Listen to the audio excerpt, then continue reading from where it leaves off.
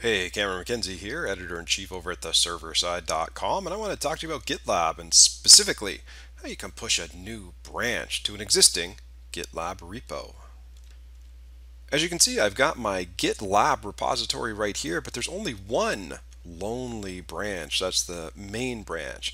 What I want to do is first I'm going to start off by cloning this repository. So I'll clone the GitLab URL, come over here, open up a git bash shell, git clone, paste that URL in,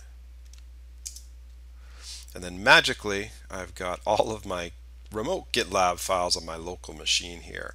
I will cd into that repo, and you can see I've got Adam, Baker, and Carol as HTML files there.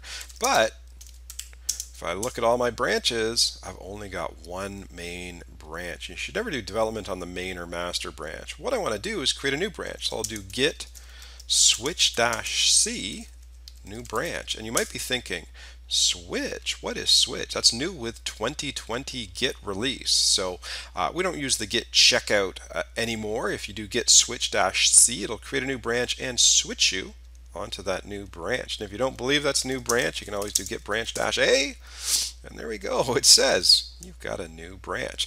Now the problem is I've got a new branch locally, but I don't have a new branch up on GitHub. You can see that there's still only one branch up here.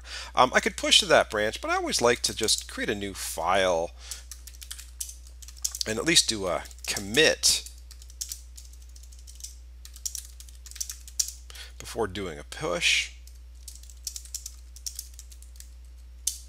Okay, so now not only do I have a new branch, but I've got a new file, devo.html, committed to it. And now let's see what happens if I try and do a git push. So git push origin, origin being the server that I cloned from, and it says no, you can't do that. That is not going to work. You got to set the upstream. You've got to tell your local Git environment which remote server to push to.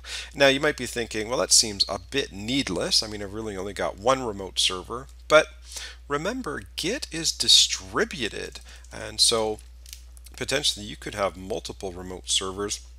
And so this might just be a bit of a reminder for the true distributed nature of Git. And yeah, it's a bit esoteric and it's a bit unnecessary if you only have one server, but you got to do it. So let's set the origin, the place that I cloned from, as the upstream target of this new branch. So I do that. That's all done locally. Then it asks for, hey, why don't you go over to and sign in to your Git account. What is my Git account? Learn Java Fast. That's a good name. So learn Java Fast. What's the password? What is the password? I think I can remember it. Let's put that in, and then all of a sudden it says, hey, everything went well, and now you've got a new branch up on GitLab. Did I say GitHub earlier? Oh, please forgive me. Okay, do I have a new branch? No, I've only got one branch. I'm getting ripped off here. Just do a little refresh there, and you can see two branches. And what are those two branches? Well, it's the main branch and the new branch. And what do we have in this new branch? Are we not men? We are Devo. There it is right there. And so we've actually got the new branch, and we've got the new commit, and we've got the new file. Now I should mention that, that upstream set is only required the first time you push your new branch to the remote GitLab repo. And so if I add a new commit here,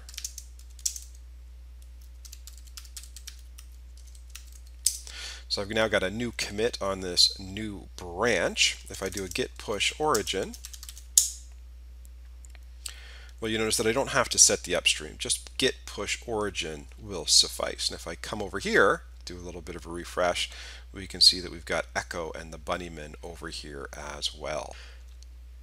And there you go. For all of you GitLab aficionados, that is how you push a new branch to a remote GitLab repo.